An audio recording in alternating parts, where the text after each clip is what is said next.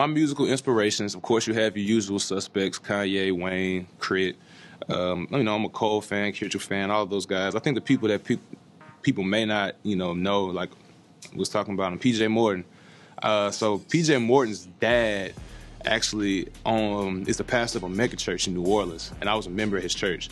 Still haven't met PJ. When I do meet him, it's gonna be weird because it's like, oh, when he meets me, he's gonna know, like, oh, I think I remember you. Like, so I don't know how that's gonna go. PJ Morton, I'm a big Kirk Franklin fan. Kirk Franklin, it's the same. We in Chicago, and Chance, when he, you know, started working with Kirk and did what he did with him, I was just like, yes, I knew I wasn't the only rapper that liked Kirk Franklin. So big Kirk Franklin fan. I listen to rock sometimes.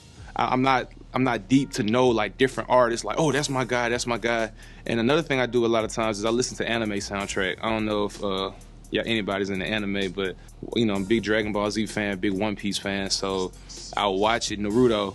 And Naruto has a Hokage funeral. It's a theme, it's a piano theme. I actually learned how to play it, and it's just so sad. But when I watch it, I'm like, oh, this makes me feel this way, and I apply that to my music. I'm like, okay, why does this make me feel like this? And I try and take why it makes me feel it. You know, I may change the progression or something like that, change keys, and then, you know, insert it. So that's a big influence. I listen to everything, though. I just love music. I can't say some of my favorite pianists because I don't know a lot of them. But, I mean, obviously you have Corey Henry, who's killing right now.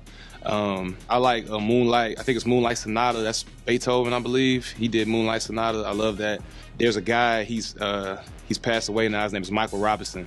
He used to play for Kirk Franklin. He played on a song Kirk Franklin has called Hosanna.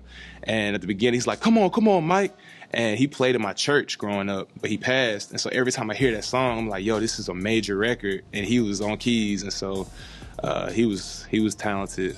Like I said, I'm just a guy. Like I come across him and it's like, oh snap! But I'm not. I don't think I'm the informant. Like I'm finna sit down and learn all the names. It's like once I hear it, I grab it and I put it in my box. I probably listen to it and not even know it's them though. You know. I think the biggest thing, I guess influential wise, was even just the state of Louisiana is so many plethora of different artists are from there. And you know, when I was younger, you had Wayne, and he had crossed over to that mainstream level, but just locally, you had Busta and Webby, Trill Fam. They was hot, they was on fire. And so sonically, everybody from Louisiana was trying to sound like them, but I knew I wasn't that. Like I wasn't selling drugs, I wasn't, so, but then you had artists like Jay Electronica, and when Frank Ocean started popping, again, I'm gonna say PJ Morton, and I mean D1, like all these different people, and I said, yo, the best thing about Louisiana is the authenticity to be yourself. It's like it's too many different genres and too many different flavors in this one state.